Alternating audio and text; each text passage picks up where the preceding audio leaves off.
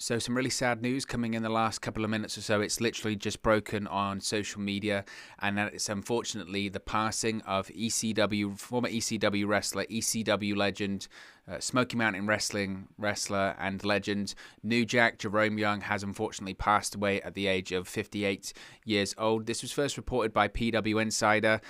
This was the quote that they said. It was Mike Johnson at PW Insider that first reported this, saying, quote, "PW Insider is extremely sad to report that Jerome New Jack Young passed away earlier this afternoon following a heart attack in North Carolina, where he had lived in recent years." PWInsider.com was informed by Young's wife, Jennifer, of his passing. Young was 58 at the time of his passing. Now, of course, when it comes to New Jack, look, this is a guy that was one of the most controversial, I think is maybe a light way of saying it, but certainly one of the most controversial professional wrestlers of all time, certainly during the 90s, during his heyday in ECW and Smoky Mountain Wrestling. But he was also a guy that was incredibly charismatic, magnetic in terms of his ability to generate, whether it was heat, a reaction, or anything from whatever crowd he was performing in front of. Obviously, there was incidents, shall we say, throughout his career, whether it's mass transit, whether it's incidents on the independent scene or anything like that, and certainly we do not advocate anything like that, but there's no doubt about it that he was incredibly charismatic and he was incredibly good at what he did, and he was able to find a niche for himself in the world of professional wrestling throughout the late 90s, especially in that era of ECW where professional wrestling was changing, for the better or worse, whatever you want to say it. But when professional wrestling was changing, he was very good.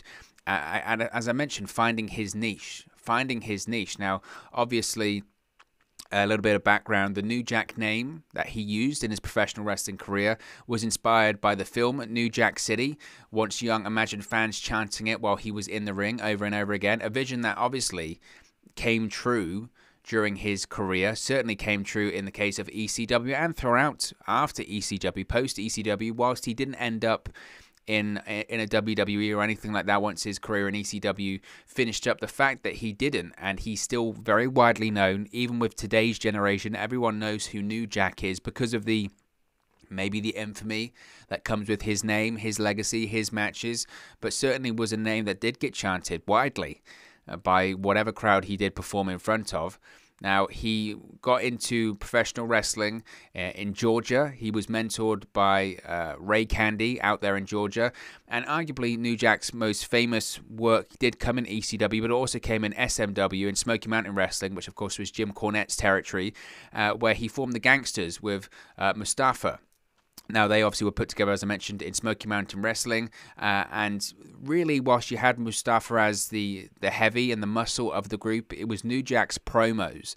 And it was New Jack's ability to talk and really get heat in that territory on the microphone that really opened people's eyes and really got people talking about the Gangsters in a way that people hadn't done before, and really broke New Jack onto the professional wrestling scene. If you haven't seen any of the New Jack promos that he cut in Smoky Mountain Wrestling, I would really recommend going back and watching them. They were so not explicit, because he didn't really get like that until he went to ECW, but there was a line drawn in that territory, and New Jack all the time stepped over it.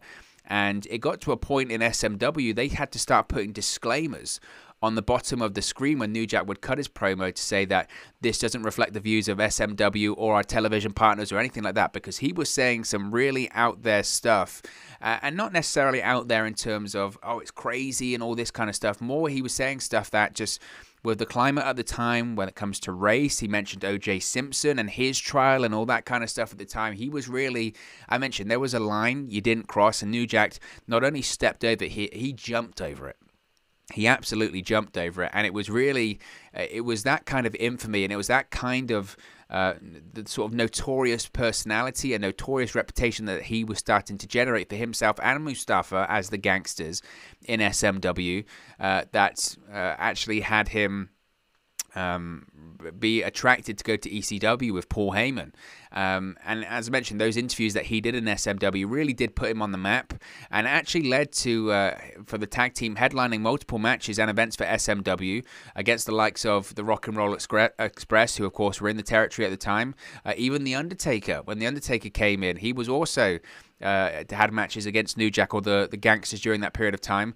But I remember Jim Cornette doing an interview, a shoot interview, where he was asked why the Gangsters, why they moved, and he kind of mentioned previously that just the heat that they were getting at that period of time was almost so intense that they had to move him on. They had to move him on.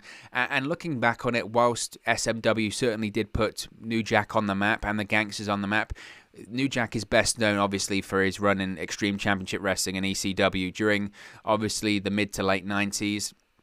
They were really a match made in heaven. They were the perfect match because ECW, obviously, it's in the title of the company, Extreme Championship Wrestling. They were pushing things to the extreme, and they were pushing things to a level that people hadn't really seen in North America at the time. They were...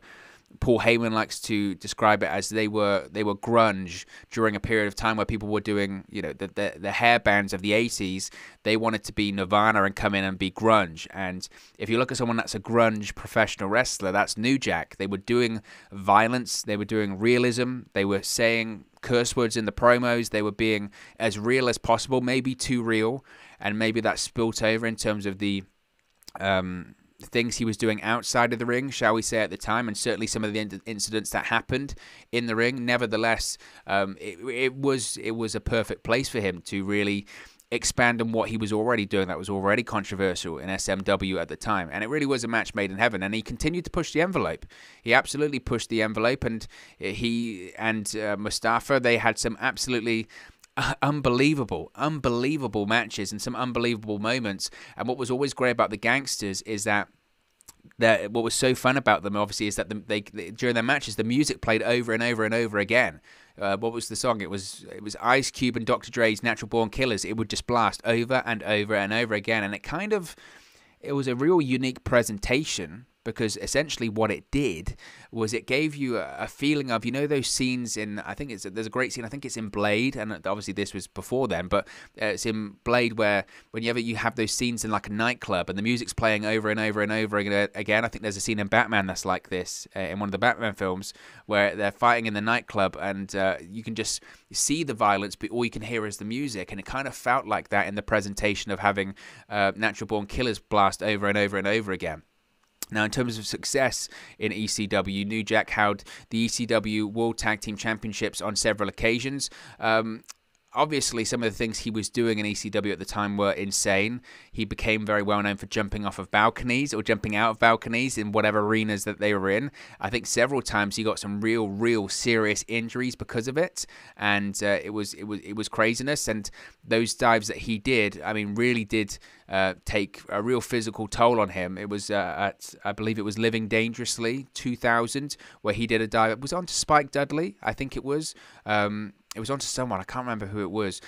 Anyway, that was one that went horribly wrong, and I think, didn't he fracture his skull or something like that? It was just, it was real horrific. But if you really want to get a great look at the life and crimes of New Jack, because this was the episode, this was the title of the episode that they did during the second season of Dark Side of the Ring last year. Obviously, we've just had Dark Side of the Ring season 3 debut on Vice over the course of the last few weeks. There was actually a show yesterday on Nick Gage, but in season 2 of Dark Side of the Ring, they did an episode. I think it was called The Life and Crimes of New Jack, and it's a real fantastic job. They did a real fantastic job during the episode detailing all of what I've really just said: his beginnings in pro wrestling, his rise, SMW, ECW, and really getting into the nitty-gritty of his life, his addictions, his abuse, in his childhood, and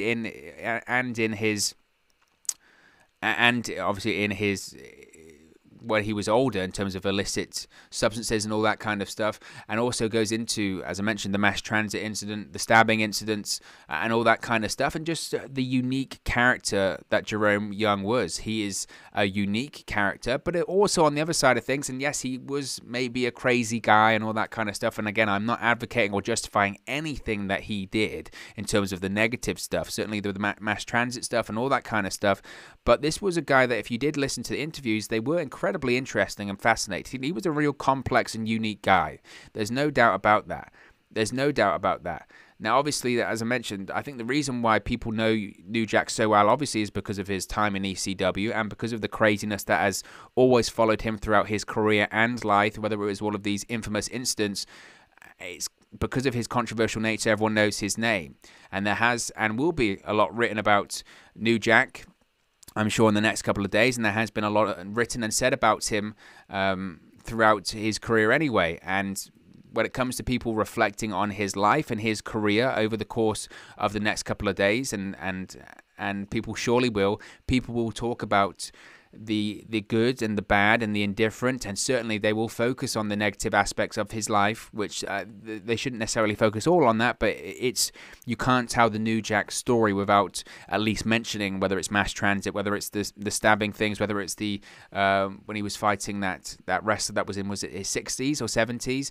All of that does have to be talked about, but one thing you can't ignore when it comes to New Jack is the guy loved professional wrestling. The guy loved professional wrestling. He loved to perform, and he loved being New Jack.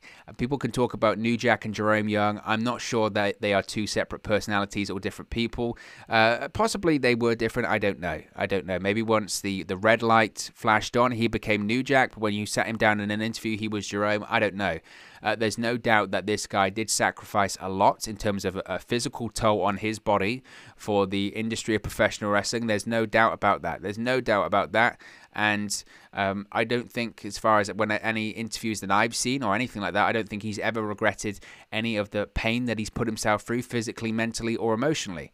Obviously, there will be lots more that come out over the course of the next few days, and the most important thing when people talk about New Jack is that obviously when it comes to any passing of any member of the professional wrestling family, that our thoughts, prayers and condolences are to New Jack's family, his friends, his wife Jennifer, of course, who did inform PW Insider of his passing earlier today. And as I mentioned, if you haven't, I would definitely recommend to go watch the Dark Side of the Ring Season 2 episode of New Jack, The Life and Crimes of New Jack, because it really does encapsulate everything that was about this man. The good, and again, that's the good, the bad, the ugly, everything about him.